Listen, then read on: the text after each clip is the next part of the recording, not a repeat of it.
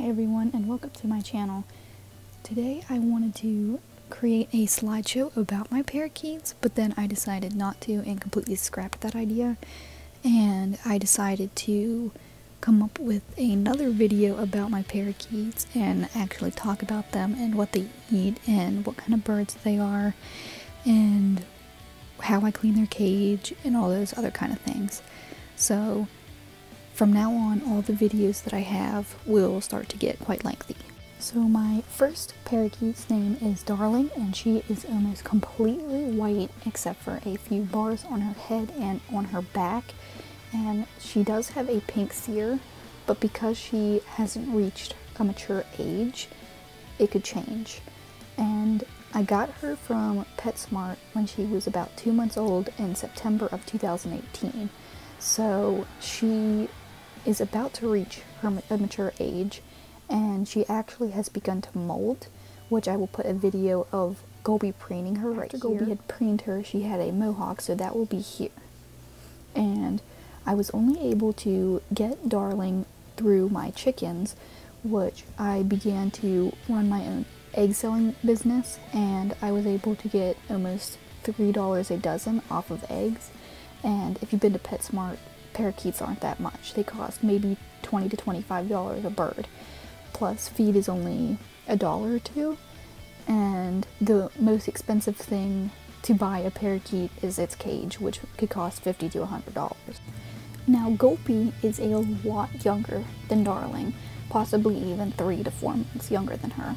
He has bars all over his face, all over his head, and he has huge black eyes, which indicate that he isn't fully mature. And when I first got him, he was actually a lot smaller than Darling, which led me to believe that maybe he was the girl. But now that Darling has begun to molt, I'm starting to believe that maybe Darling might be the boy and Golby might be the girl, because girls actually tend to tear up their toys more than the boys, and the boys like to whistle and bob their heads more than the girls, and Darling does a lot of that.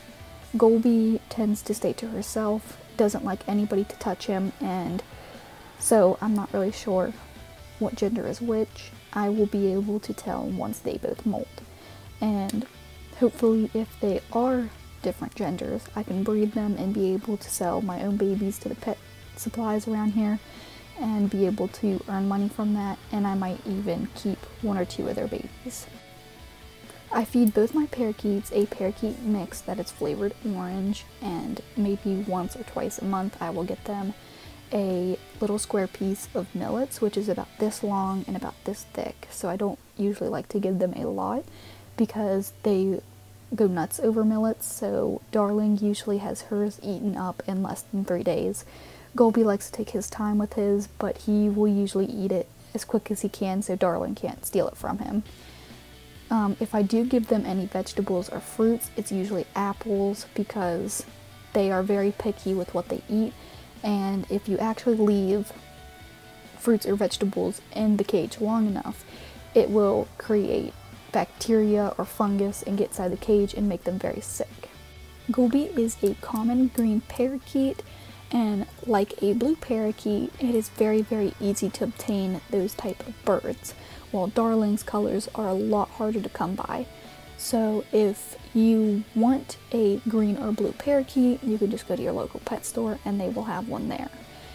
While if you are looking for a color like Darling's, you either have to wait until they get a shipment with that kind of color in it, or you have to go to a breeder and have the breeder breed those type of colors.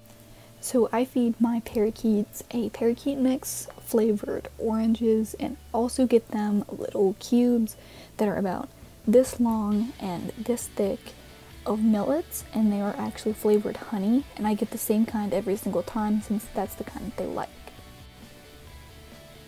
I would not recommend getting your parakeets from PetSmart or Pet Supplies, as sometimes they can leave the store carrying diseases and they usually aren't properly taken care of. I would recommend going to a breeder, but that wasn't an option for me as there are none around me.